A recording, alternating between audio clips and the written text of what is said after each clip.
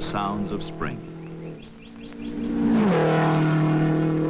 And softly blow the sweet breezes of May.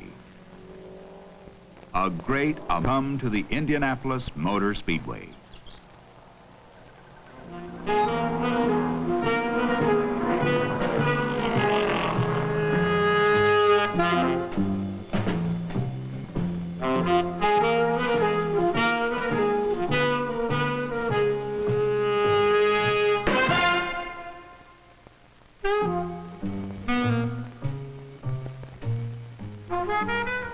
We are a restless people, endlessly searching for excitement.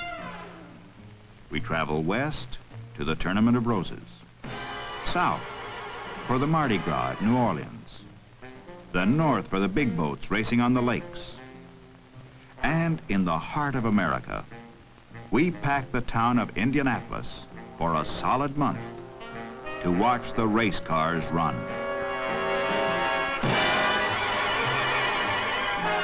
We love cars, bright and smooth, and the freedom to go where we like. And that love brings us here, the best place to be in the springtime.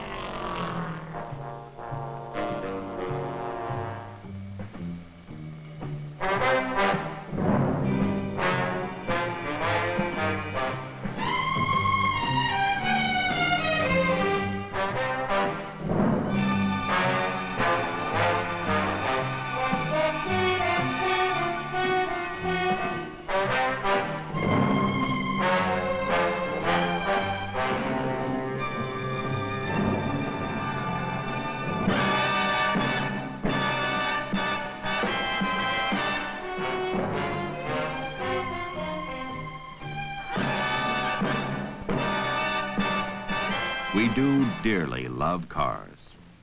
We dream of what it must be like, running wheel to wheel against the best drivers in the world. These are strange, legendary beasts, half man, half metal.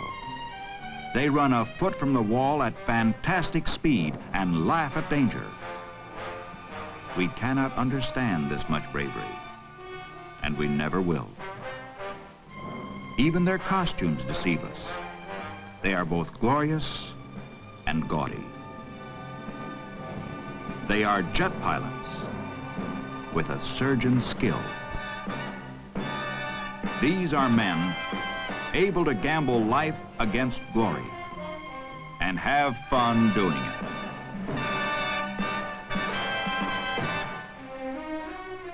We see them at their best. Qualification. Only the fastest 33 cars start the race. Twice that number are here to try. In 4 minutes of speed, 4 laps around this 2.5-mile oval, the result of a year's planning and dreaming is known. In, out. Nothing in between. Some face extra pressure, their own desire to drive their names into the record books. Jim Rathmann is going against his brother's record. 2 years ago, Dick Rathmann set the track ablaze with speed of 146 miles an hour. Jim warms up at near record speed and turns it loose coming into the front stretch. Jim Rathmann's first lap is less than a mile an hour faster than his brother's, but that's enough. The record is broken. This is what the crowd has come to see.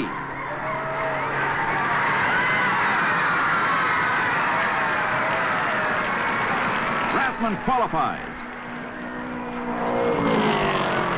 146.5 miles an hour. Perhaps the only person on the racetrack that isn't impressed with his own new record is Jim Rathmann.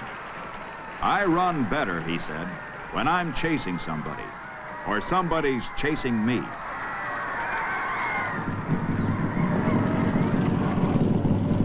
Eddie Sachs on his way. His wife follows him as he disappears into the first turn. He inches up on that magic speed, 147 miles an hour.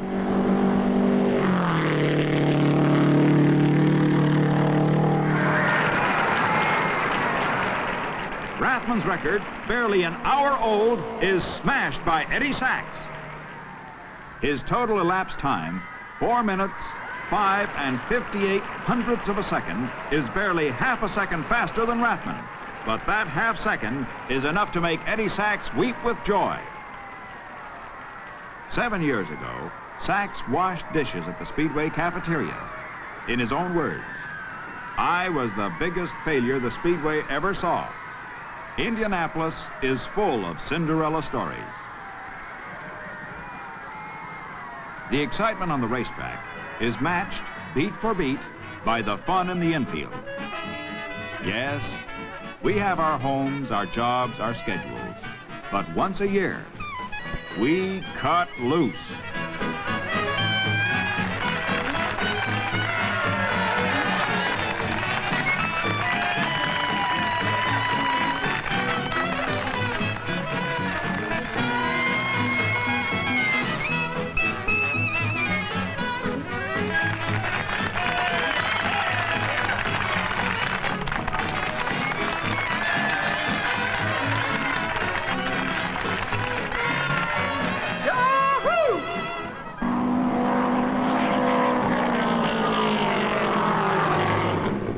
The list of qualifiers lengthen. Around and around they go. The pressure on those not fast enough grows with every tick of the stopwatch. Around and around and around.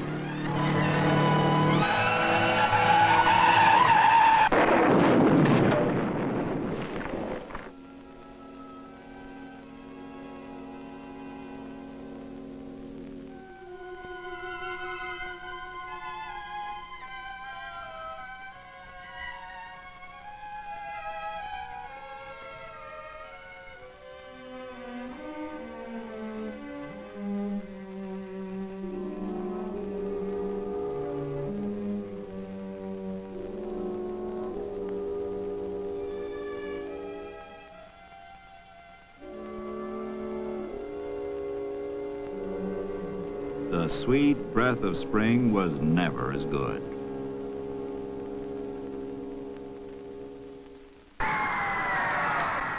Spring is very sweet for Eddie Sachs, now with the glory of a new record.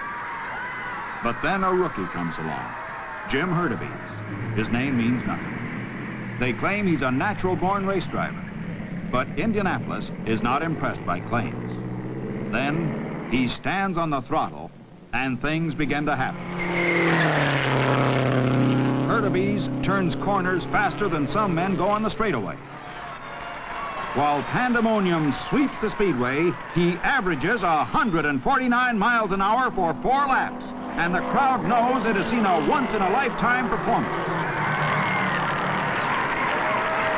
This is the tremendous climax to the qualification story. First, a brother's record broken. Then, Eddie Sachs turns failure to success. And now, a rookie, fastest of them all, brings the 150-mile-an-hour dream within reach. Is it any wonder the only place to be in the springtime is Indianapolis?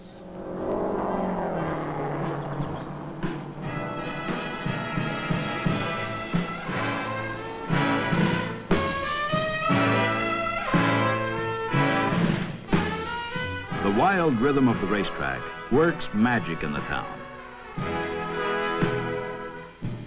A quiet town, a business town, becomes an exotic storybook. Mardi Gras comes to the Midwest.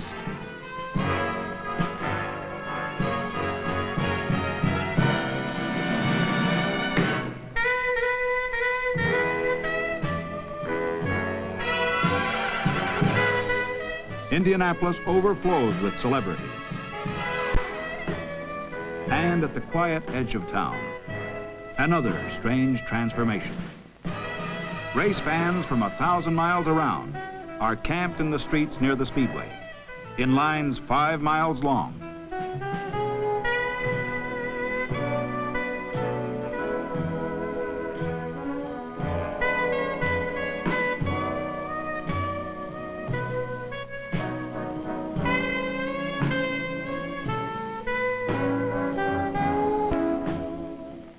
Downtown, visitors and residents jam the sidewalks, waiting for the big parade.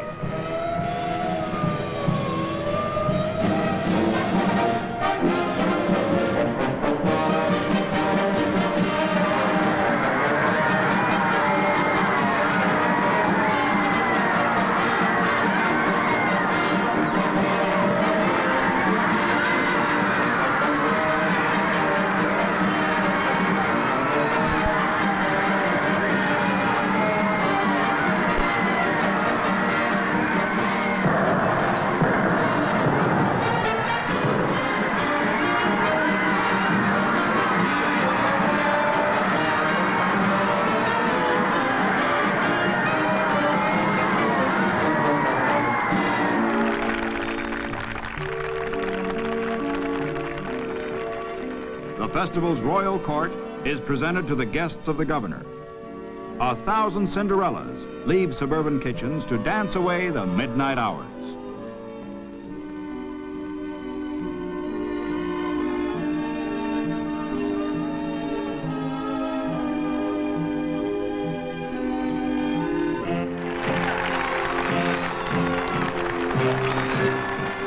On the streets outside the Speedway, there will be no sleep tonight.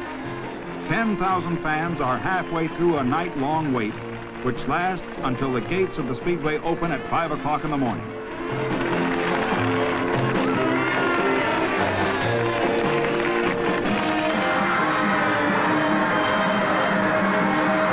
The parade that began in the fading light of evening continues into the night. The whole city seems possessed by the need to dance, dance, dance.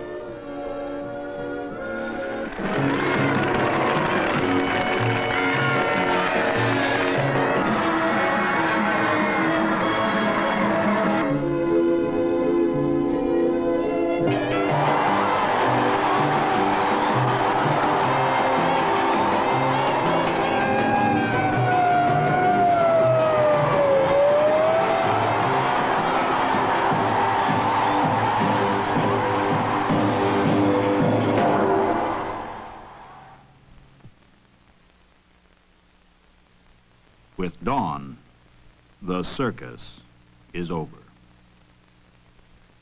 This is race day.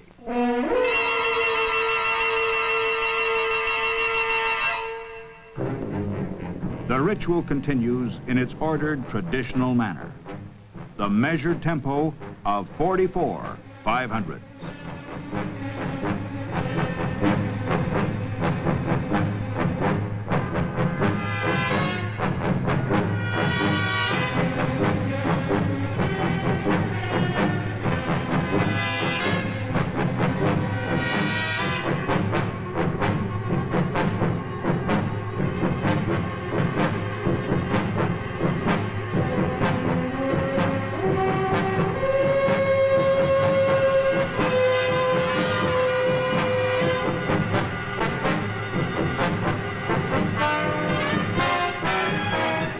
To the pits at a certain hour.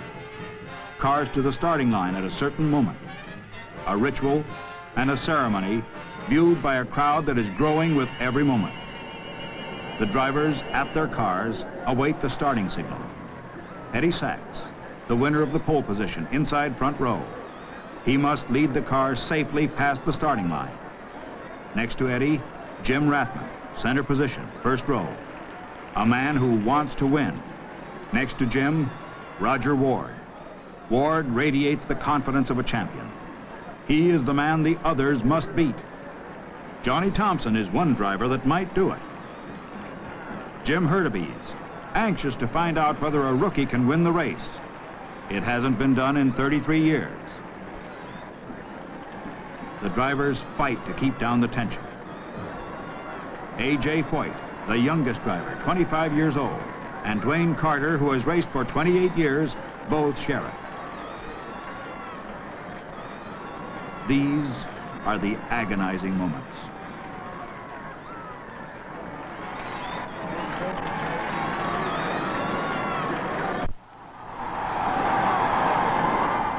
The stands are filled and the cars are ready. The largest crowd that Indianapolis has ever known packs the arena. And here's again the time-honored words. Gentlemen, start your engines. Spoken by Speedway President Tony Holman.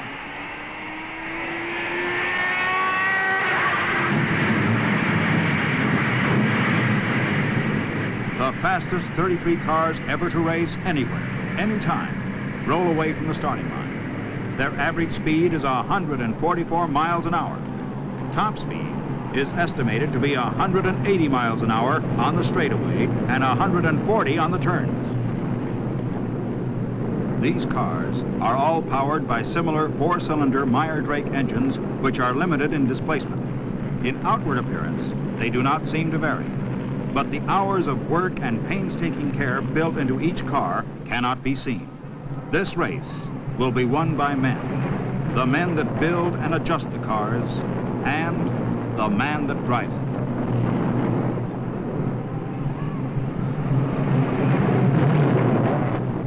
Off the fourth turn, back to the starting line on the front stretch, ready to run, and the race is on.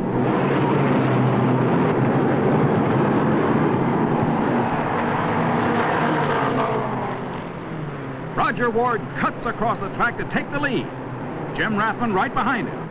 Into the second turn, chain lightning.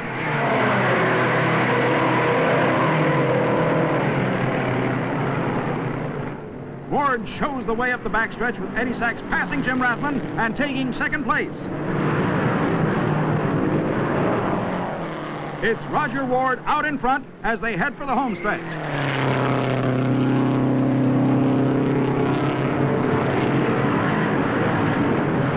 Troy Ruttman challenges. Ruttman blasts his way through, almost second. He settles for third position. Four cars moving away at 141 miles an hour, a new record. After position 4, the field is strung out the length of the straightaway, hoping that endurance, not outright speed, will win the race. So evenly matched are these cars that an advance of a single car length in the straightaway is a dazzling victory. To fall back and be passed, a bitter defeat. The records begin to topple. Ward leads Sachs by a split second after 10 laps. At 20, Ruttman has the lead. He pushes the speed to an incredible 142.8 miles an hour. By lap 30, Jim Rathmann, with Sachs right behind him, is averaging 143 miles an hour. Lap 40, Rodger Ward again in the lead. He has traveled 100 miles in 41 minutes. The tension of the early laps is dulled by the ceaseless roar of the engines. Stunned by the flashing metal and the blur of speed, the fans try to follow the tides of warfare. 400 miles lie ahead. Then, the first pit stops for tires and fuel. Don Branson spins. I came in too hot, he said later. I ran fresh out of brains. Branson motions his crew to set him straight and send him back to the fight. Rodger Ward in the pits. Last year's winner of the 500 is driving a new car built by A.J. Watson, his mechanic. Ward was running at the top of the pack before his stop. 4 tires, fuel, and he's ready. He's rolling. No, Rodger Ward has stalled his engine. Watson leaps the pit wall for the starter. Ward is helpless until his car is restarted, as Jim Rathmann and Eddie Sachs battle their way past the pits at 143 miles an hour. Ward hurtles out of the pits, aching to make up for lost time, 40 seconds behind.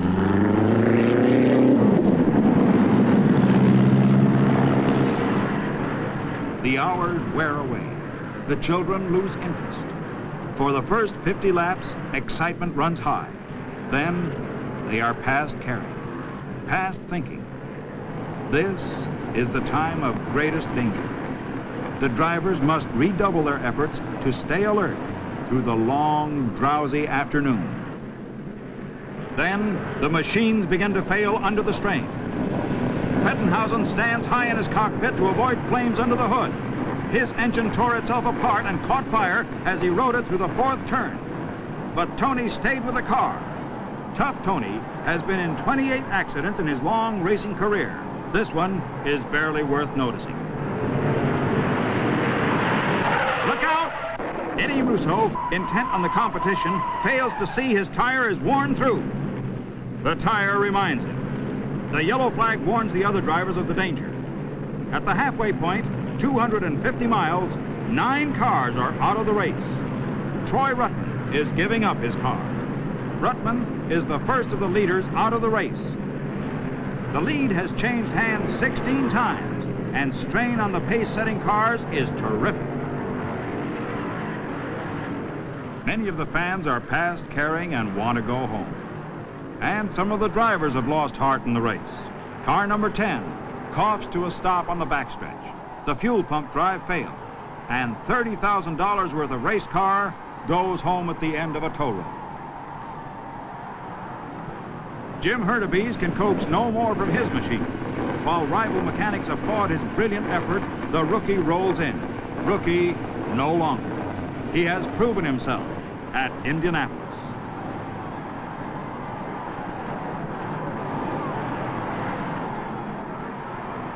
Eddie Sachs' crew raised the hood, and Eddie has only the crowd's respect as consolation. He struggled against faulty steering gear until he faced the wall at the end of the straightaway and found he could barely twist the wheel. I thought I'd quit, he said, while I can still smile. Only 125 miles left to race, and suddenly the track is charged with excitement. Rolling in for pit stops are Rodger Ward and Jim Rathmann, running in the same lap in position 1 and 2. Rathmann, driving car number 4, has been second at Indianapolis 3 times, and he wants to win.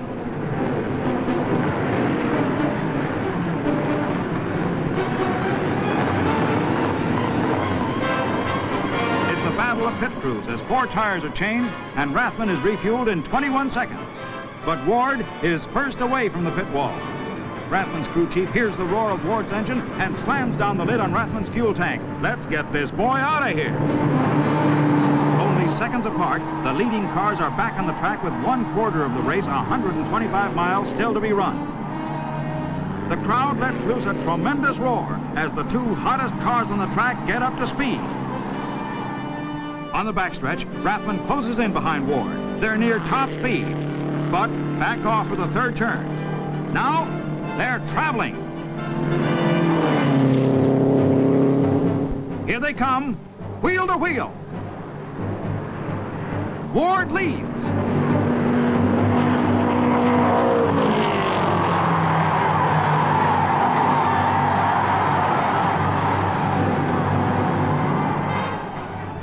Coming around again, Ward holds that lead, but Rathmann pulls even, coming into the straightaway, and then takes position 1.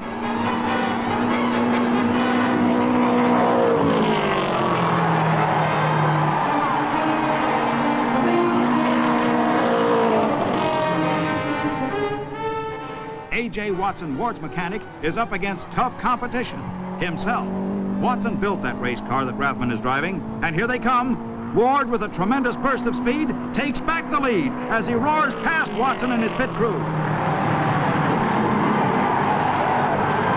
On the backstretch, Rathmann dives deep into the corner, long past the point where they usually back off, and takes position 1 again.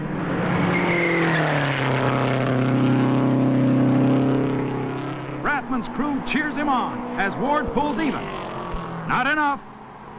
Rathmann jams his foot down and turns a lap at 143 miles an hour to keep the lead. But suddenly, a new threat. Johnny Thomson is standing on the throttle, gaining 1 second each lap in a wild bid to capture the front runners. Rathmann and Ward are flying, but Thomson is closing in. Thomson is only 8 seconds behind and gaining. Faced with Thomson's challenge, Ward takes the lead again.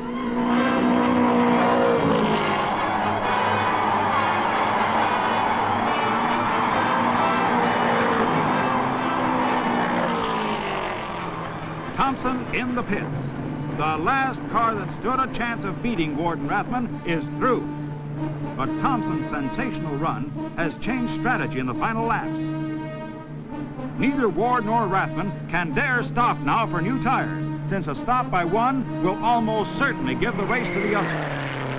They have barely enough rubber left on their tires to carry them the distance. But Rathmann is brave. Driving straight for the wall at 146 miles an hour, Rathmann dives deep into the corner and takes back the lead.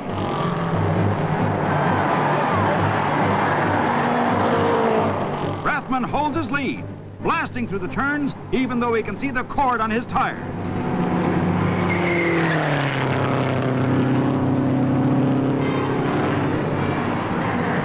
Ward is slowing down. His tires are almost worn through. If you can't catch the front runner, there's no use hanging it on the wall.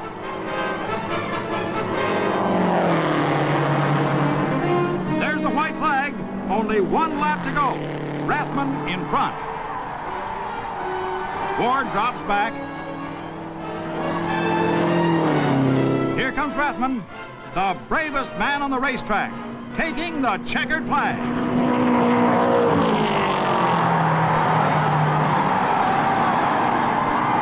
Rathmann immediately slows down. His tires good for only 2 more laps. Ward, 12 seconds behind, finishes in second place. Rathmann's crew is wild. His car owners, in their first attempt at the Speedway, have romped home with more than $110,000, the winner's share of the Speedway's record-breaking purse of $369,000.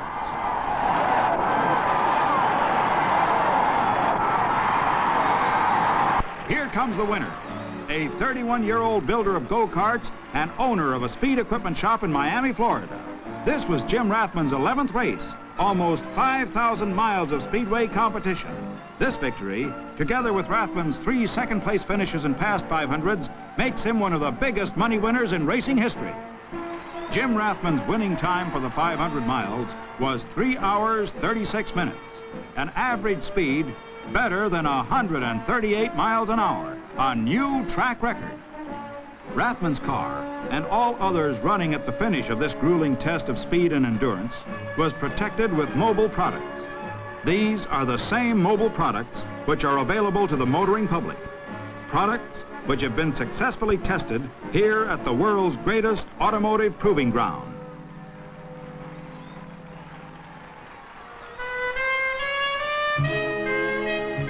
The skies have cleared. The first hint of summer's heat beats down. The ritual of spring has come to an end.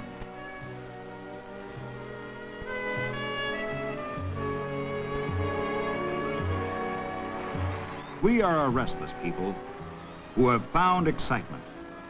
Satisfied, we return to our quiet lives. The racetrack, the festival, the excitement of racing is behind us. A year will pass before we return, but we will be back, drawn by the magic of the words, the Indianapolis 500.